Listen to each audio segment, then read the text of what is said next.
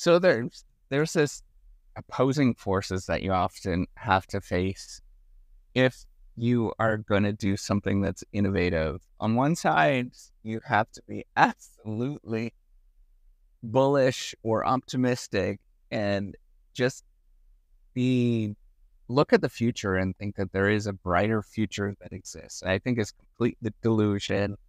I think, there is a lot of insanity to it, quote unquote insanity to it. Other people just are not going to see it as thinking about climate change, right? Like climate change is a real big, just horrible thing that we're going to experience.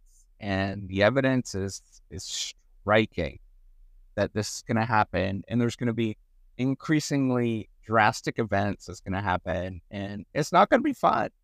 But that's the one side of it. That's all on the cost.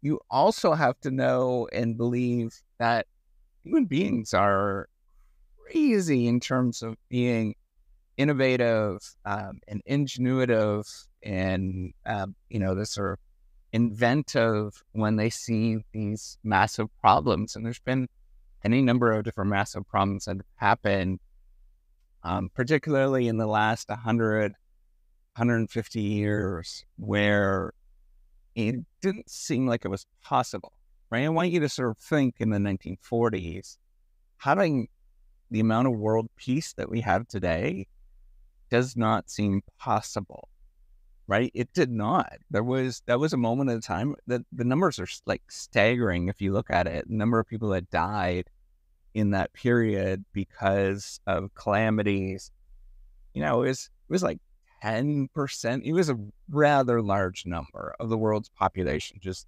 died in that period of time. And, it was awful, right? And yet we have, and I know that there's risky things, kind of goofy things that are going on right now. I'm not that sort of silly, but, I also know that we live in a moment of time where there's unbelievable amount of peace and prosperity that is just like baffling to people from at that point. They would have looked at this and would have been like, what on earth? What is going on here? Right. So that is one side of the story, is being completely optimistic that we could solve these problems, that and where you could see the world and see a completely different world. But on the other side, you have to be extremely real, right? And extremely pragmatic. You sort of have to see the world as it is. And, for the most part, right, people don't like these things.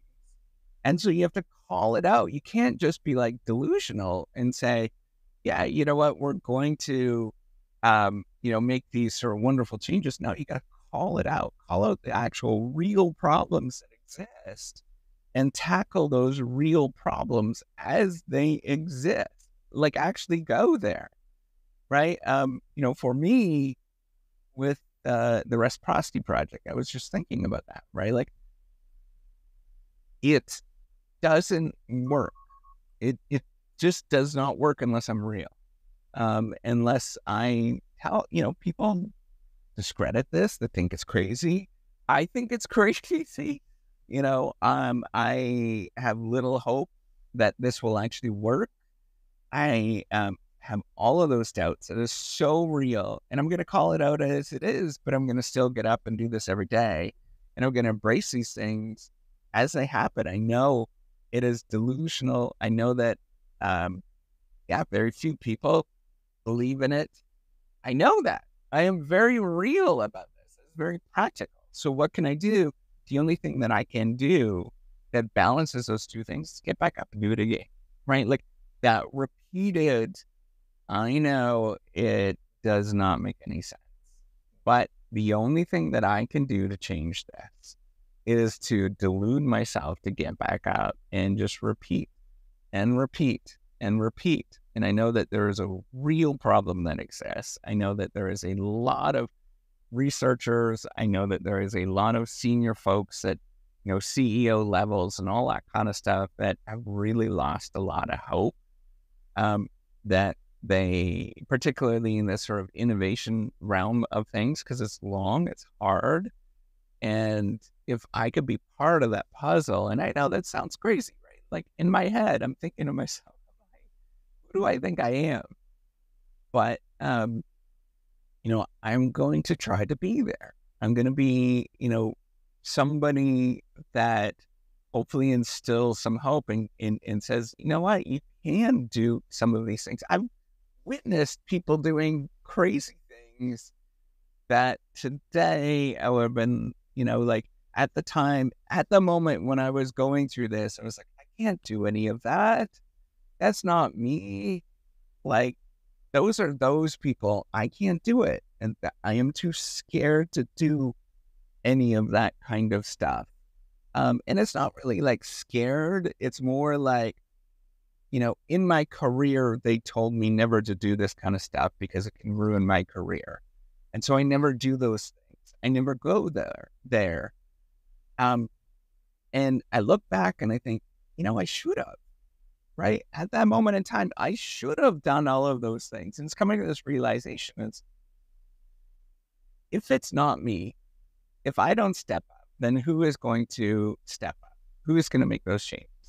What person in their right mind is going to understand the challenges of researchers, for example, or the challenges of people that are in R&D that feel lost? Who is that going to stand up? Nobody is actually doing that, right? Like I think, and this is a serious, real problem, right? In elementary school, people are fascinated about science. They love it. I want you to talk to any PhD, except for the one odd person, but most of them, like they lose a lot of faith. The R&D game, it is hard. And, there's lots of politics. There's lots of just, insanity, right? Like it's not as rational as people think. But what if I'm here? What if I keep telling you to get back up, find something, explore, don't quite listen to those people that are a bug in your ear that are telling you that you're not good enough. Like get back and do this thing, try something, explore, have that sort of rebellious soul in you where you're like, you know what, this is actually a good thing. And I'm going to actually do this thing. Right. But if you do this thing, whatever that is in your life, whatever you want to do, that's a little bit more exploratory, right? Like I actually want to inspire a whole generation of people that are in R&D, doing PhDs, doing, the sort of grinding work that we're used to, the sort of science. I want to inspire them to be okay with themselves, right? Like stand up and say, I'm okay. I feel good about myself. I can do this. There's a lot of people that are going to crap on me along the way, but I can do this. I can get back up. I can feel good. I'm going to take one more step every day, and I'm going to do something that is going to be good for me. And as a consequence, it's going to be good for the world, right? Like I strongly believe that that's a theory or a philosophy, I guess. It's more of a philosophy in my mind, is that if you do things that you feel excited about, that you feel encouraged about, and that you're like, this is awesome, right? Like you are part of the sort of adversity struggle. And then you use all of those people that crap on you as like your hero story. If you turn it around and, if people are not willing to recognize and support you, then you turn it around, right? And make it a part of the hero story where they're the antagonist. Right. And I want you to sort of think about that. What can you do? Some people will support you, right? There'll be some people that'll be like, yeah, go do it. That's amazing. But mostly people are going to give you eye rolling. They're going to look at you and say like, that's nuts. What are you doing? But you can get out and do this. You could be the one person that actually does this, right? Like if there is not that one person, who is going to do it? Nobody. Right? Like you got to stand up and be weird and people will chastise you and all of that kind of stuff. And I want you to get used to that and turn that into your hero story, right? Like turn it into like, I'm pretty awesome.